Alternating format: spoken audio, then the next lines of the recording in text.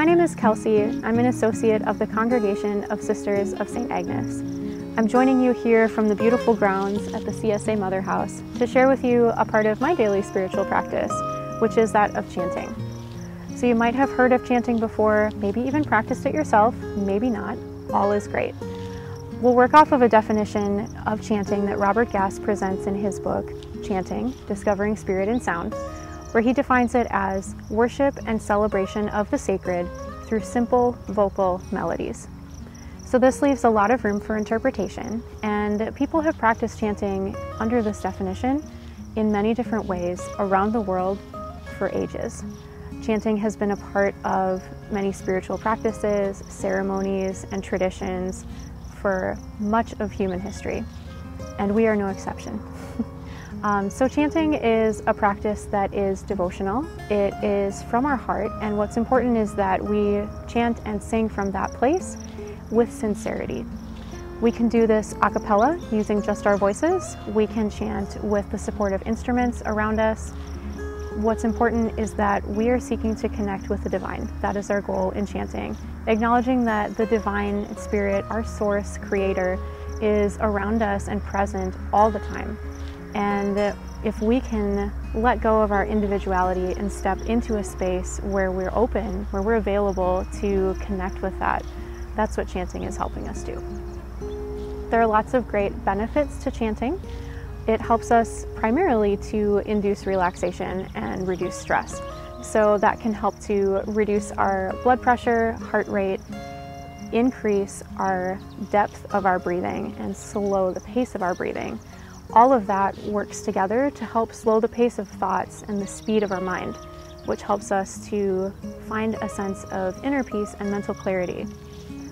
We also, because chanting is a devotional practice, experience some opening in our heart space. And chanting is generally pretty uplifting. We chant affirmations and positive thoughts rather than Debbie Downer, bummer kind of chants. So spiritually, this is a really uplifting practice. When we are practicing chanting together, I will invite you to join me as we go through 3 different chants that come from 3 different religious traditions. We'll practice each of them 9 times. 3 is a sacred number in the spiritual realm, and so 3 times 3 is 9. That's where that comes from. So I'll lead you through, and I invite you to join me. Wherever you are, chant along with me and do it with gusto. We can, especially if we're not used to singing, especially in public or with other people, feel kind of intimidated and maybe sing a little bit quieter. But I'll invite you to discover your voice here. That's one of the other great benefits and experiences of chanting, is that it helps us to be creative. We are literally creating sound. You might feel that vibration in your throat as you're singing and you're making noise. And Robert Gass says this is a really beautiful way for us to add our human voice, our human noise, to the symphony of nature. So let's connect with what's around us. So challenge yourself to give it a go. If you feel like being quiet or whisper singing, join me, join along. And remember that what is important is that you're doing it with sincerity and with heart. Not that you're hitting the right notes or that you're following the right beat. That's not what we're here for. We're here to have a spiritual experience, and however that moves you, do it. So let's get started. Our first chant comes from the Christian tradition. It is Jesus, Remember Me. This chant is a great way for us to connect with Jesus as our fellow human, but also as our divine teacher, guide, and healer. It goes like this. Jesus, remember me when you come into your kingdom. Jesus, remember me when you come into your kingdom. Jesus, remember me when you come into your kingdom. Jesus, remember me when you come into your kingdom. Jesus, remember me when you come into your kingdom. Jesus, remember me when you come into your kingdom. Jesus, remember me when you come into your kingdom. Jesus, remember me when you come into your kingdom. Jesus, remember me when you come into your kingdom. Jesus, remember me when you come into your kingdom. Jesus, remember me when you come into your kingdom. Jesus, remember me when you come into your kingdom. Jesus, remember me when you come into your kingdom. Jesus, remember me when you come into your kingdom. Jesus, remember me when you come into your kingdom. Jesus, remember me when you come into your kingdom. Jesus, remember me when you come into your kingdom. Jesus, remember me when you come into your kingdom. I'll invite you to close your eyes and just pay attention to what's happening within your body, your mind.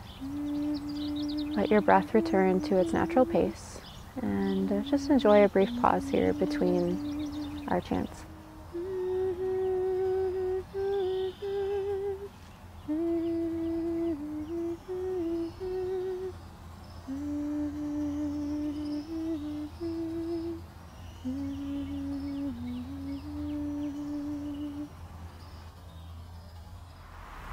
Our next chant comes from the Native American tradition. It's called "The River is Flowing." And this chant reminds us of our connection to Mother Earth, and really to focus on the fact that Earth is our mother and we are the child. That Mother Earth provides for, cares for, and holds us, and that we can surrender to the flow of life and move and be fluid just like the water as it flows through the river. It goes like this. The river is flowing, flowing and growing. The river is flowing back to the sea. Mother Earth, carry me, your child I will always be. Mother Earth, carry me back to the sea. The river is flowing, flowing and growing. The river is flowing back to the sea. Mother Earth, carry me, your child I will always be. Mother Earth, carry me back to the sea.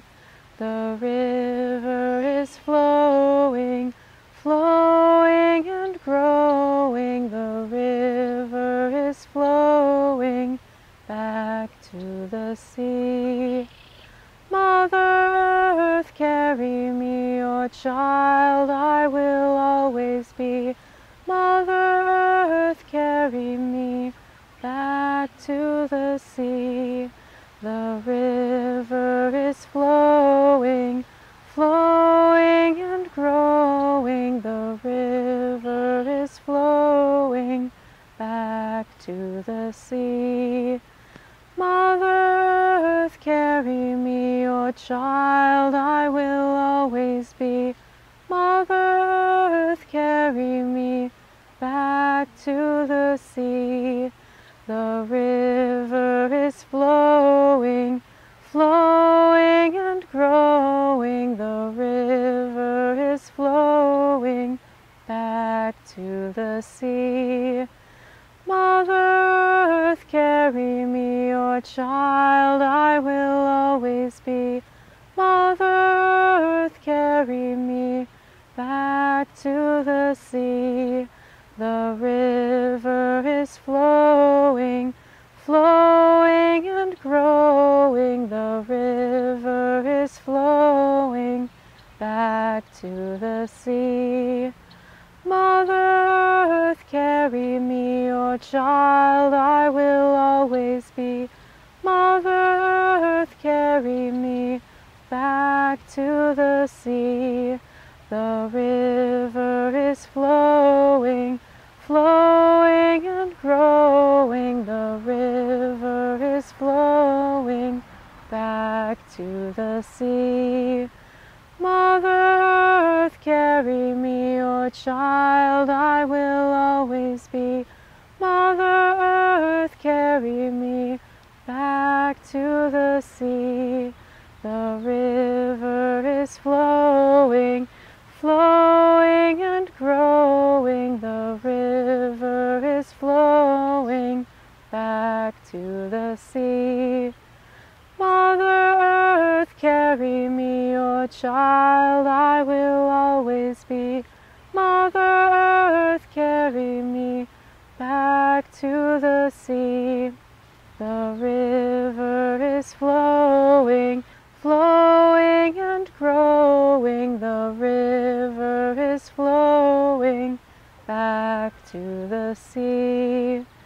Mother Earth, carry me, your child I will always be.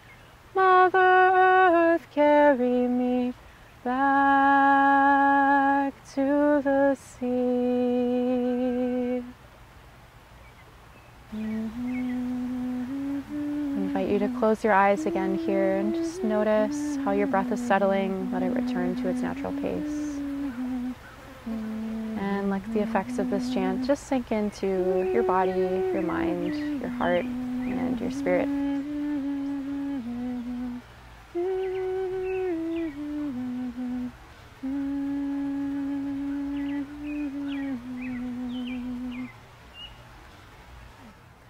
So the last chant that we'll practice comes from the Buddhist tradition. It is in the language Sanskrit. There are 4 words, and they go like this: Loka, samastah, sukinho, bhavantu. That translates into English roughly as, may all beings everywhere be happy and free.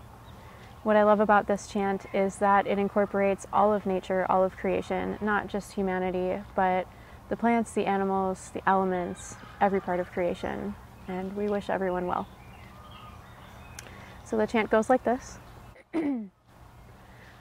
Loka samastah sukinho bhavantu. Loka samastah sukinho bhavantu. Loka samastah sukinho bhavantu. Loka samastah sukinho bhavantu. Loka samastah sukinho bhavantu. Loka samastah sukinho bhavantu. Loka samastah sukinho bhavantu. Loka samastah sukinho bhavantu. Loka samastah sukinho bhavantu. And let your body settle and your breath return to its natural pace.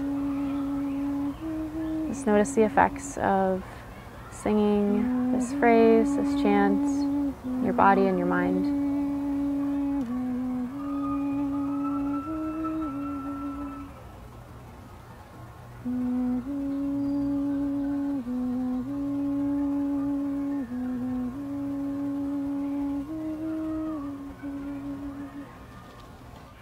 as we're bringing our practice, our exploration of chanting to a close, I invite you to notice if you can sense any shifts that might have happened within your being throughout this practice. Maybe you notice some relaxation in the body. Maybe the mind feels a little more still, the heart feels a little more open, or your spirit feels a little more uplifted.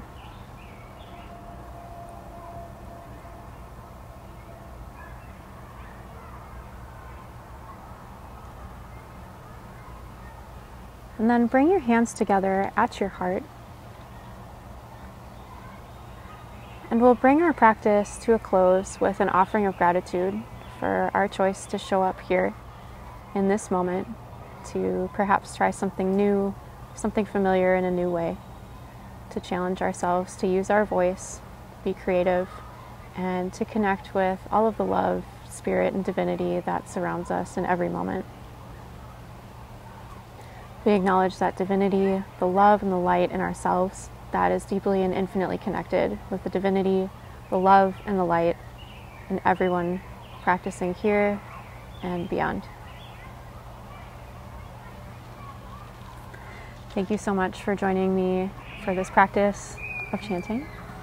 If you're interested in exploring other opportunities for chanting, there are some additional resources and links in the description below. I invite you to explore them in your own time. I wish you a beautiful day. Thank you once again.